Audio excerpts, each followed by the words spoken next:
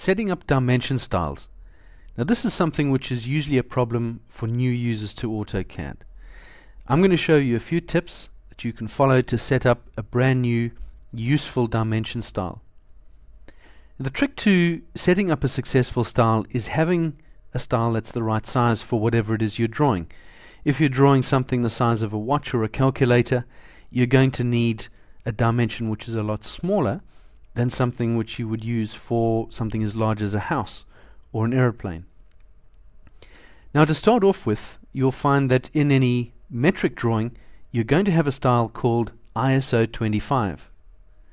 Now if anyone has ever tried to use that style, ISO 25, on something the size of a house, you'll find that it's really small.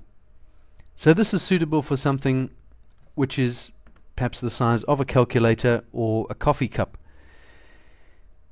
Now to create a new style, especially for architectural use, objects which are a lot larger, you're going to need to go to Format and Dimension Style.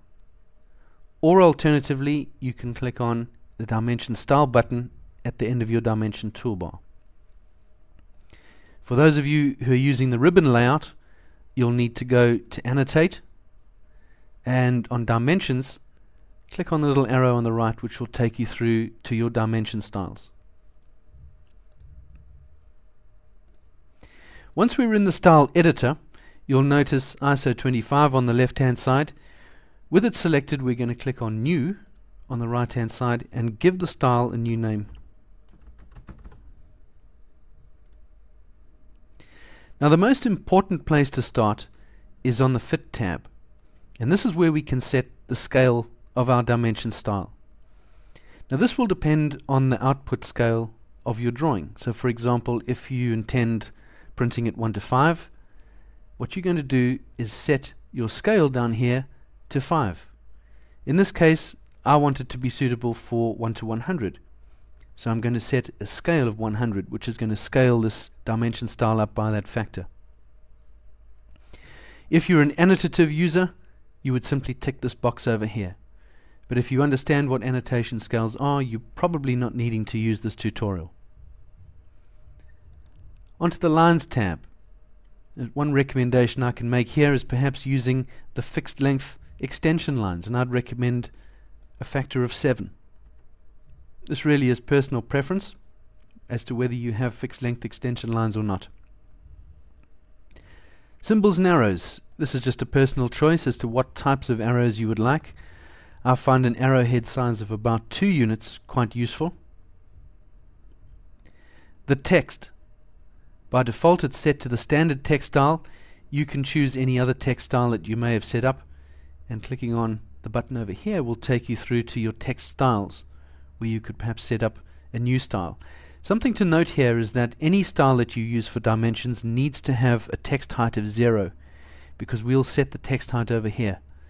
And I've found that a text height of somewhere around 2 is quite useful for most dimension styles. Primary units. I'd recommend taking the precision down to 0, certainly for architectural use, but this will depend from industry to industry. I'm then going to click OK and also set my new style current. And this should give me a decent result.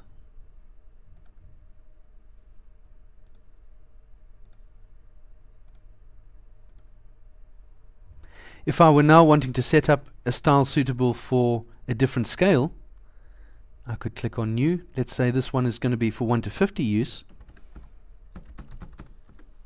I'm going to call it Training 1:50. The only change I need to make here is on the Fit tab, where I'll change the overall scale from 100 to 50. Let me set that as the current layer, or the current style. And this should give me a style half the size of my 1:100 style. So make sure that you get that fit factor correct, and you'll get a style which is perfect for the size object that you're drawing.